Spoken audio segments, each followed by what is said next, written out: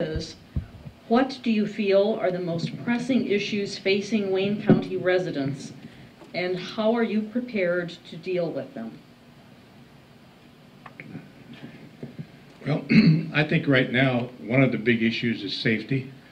You know, it was mentioned that we have a lot of drug problems and these kind of things going on in Wayne County.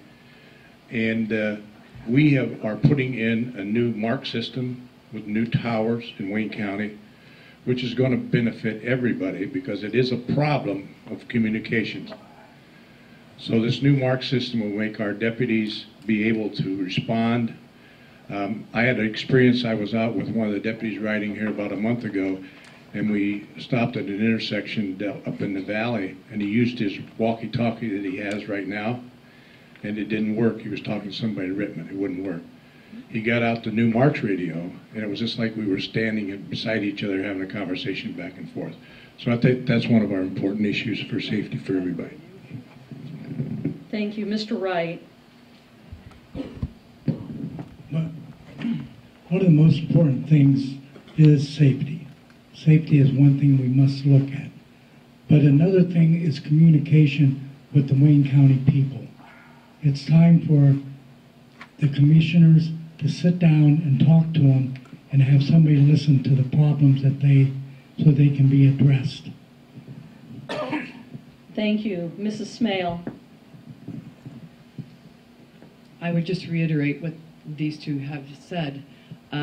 The Marks radios are going to be a huge asset to Wayne County, and I have to give hats off to Joe Villegas with the Emergency Management Agency, who has coordinated and sent in applications for each of the fire districts and townships.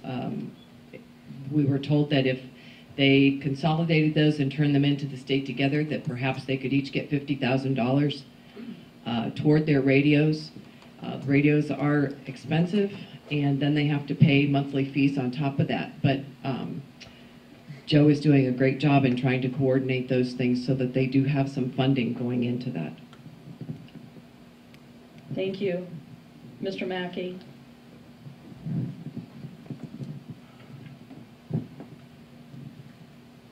Safety and communications, those are both priorities with me. The MARC system is definitely going to be an improvement over what they had in the past. As I mentioned earlier, the equipment that we've had for those communications did not work or was not totally connected. We need that. Prior to this investment that we're going into right now, we had dead zones in the area, large dead zones. That was brought up in this past summer. So an improvement, additional towers, improving the communications with the P25, that's great. That's the way to go. Communications, we need an open line of communications. Thank you. Thank you. Mr. Mykrantz. Well, normally I would either say drugs or safety services, but I think in this case I have to say it's leadership.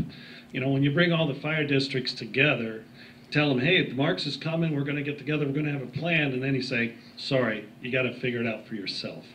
I've been around talking to the township trustees, and they've just been left hanging. So I think we need the leadership, and the leadership needs to focus on these big problems. So that would be my number one issue. Thank you. I believe we've concluded.